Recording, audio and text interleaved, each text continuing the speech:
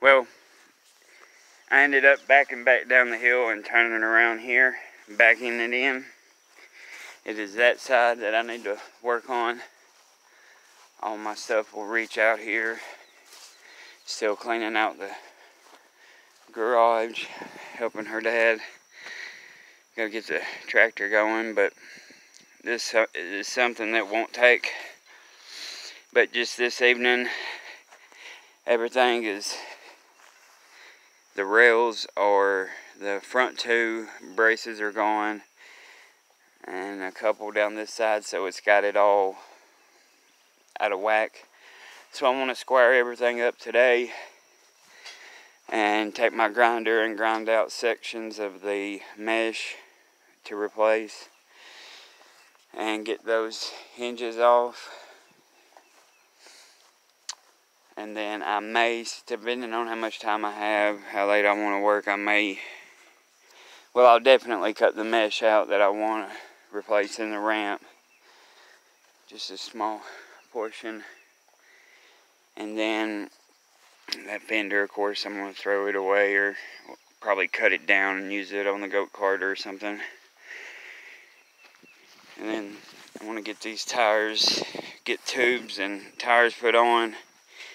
New wheel bearings, or I may do the conversion kit. I really want to do that, but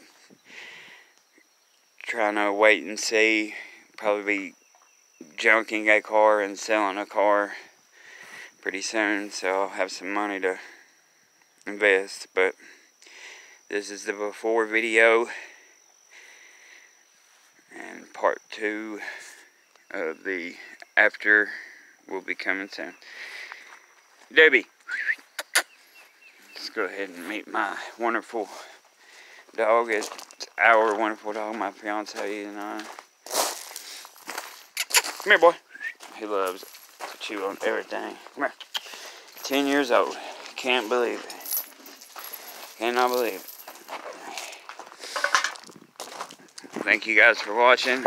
Please like and continue to follow. And the red car is next, and I got everything I need to have a tripod, and the garage part will be cleaned out to where I can do, I'm going to have to get used to the camera, but I can video everything as I'm doing it and do a time lapse.